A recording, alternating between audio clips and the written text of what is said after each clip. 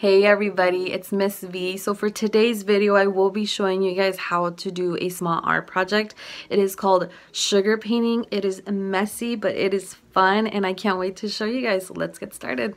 Alrighty, so let's start off with the items that we will need for this project.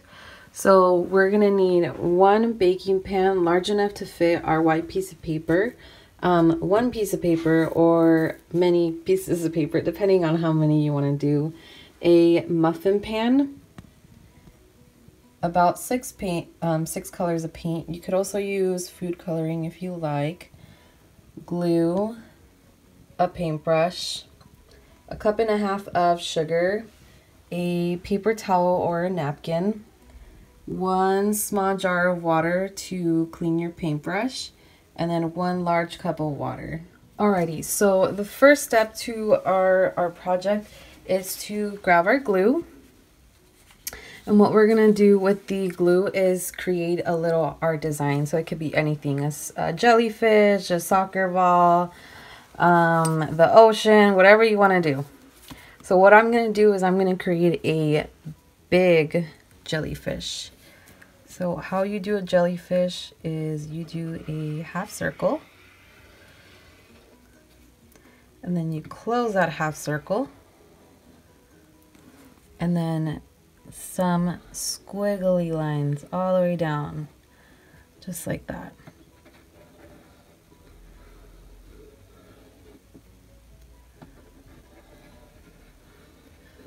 I'm gonna do about 4. Okay, and then I'm gonna add some dots.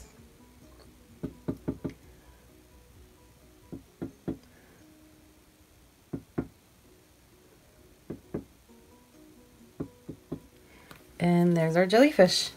Ready. So the next step is to grab our cup and a half of sugar, and just use your hands for this part. We're gonna pinch the sugar and sprinkle it all over our paper on top of the glue.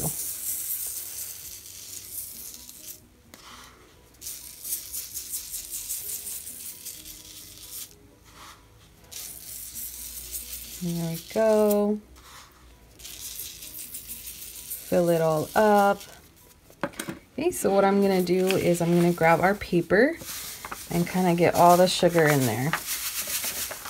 Fill it all up so it looks puffy.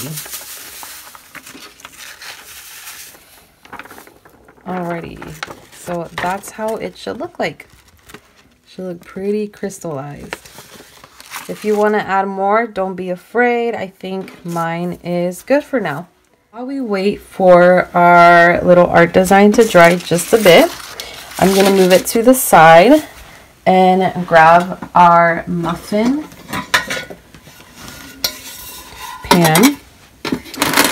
So what we're going to do with the muffin pan is grab all our colors and dip them, or not dip them, but pour some into the pan.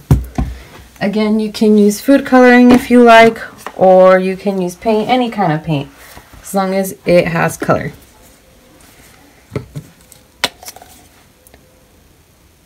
So just a bit, just a little drop, not a lot.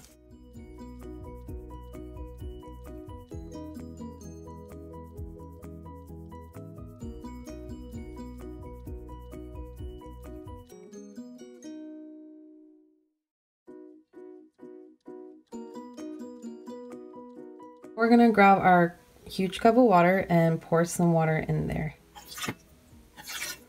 Ooh, getting some on our paper.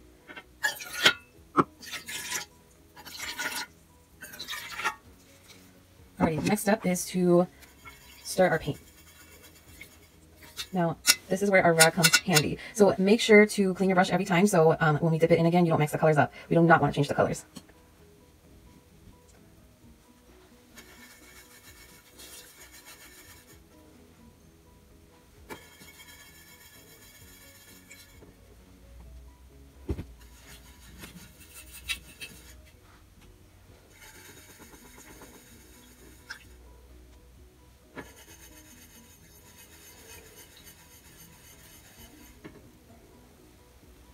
So I waited about 10 more minutes to let the sugar art dry a bit more.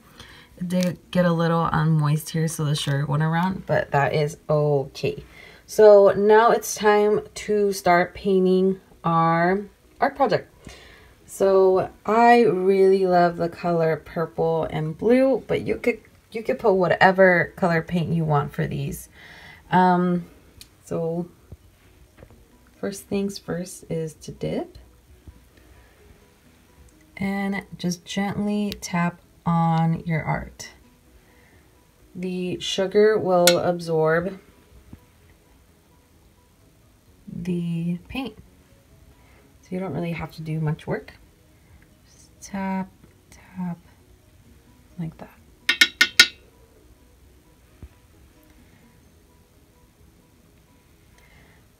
If you want to make this super colorful, you can also add blue, kind of make it like a tie-dye. That would be cool.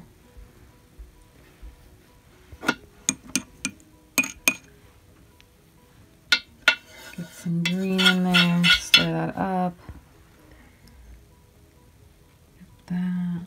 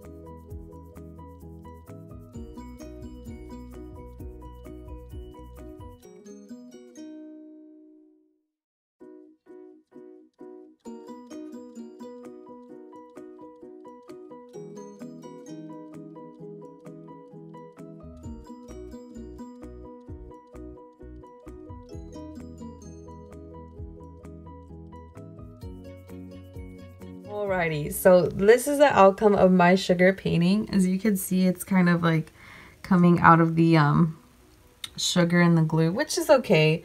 It is our first time doing it, so that is totally okay. Next time we could tweak it, maybe add a little more sugar or let it dry a little more so it could stay intact.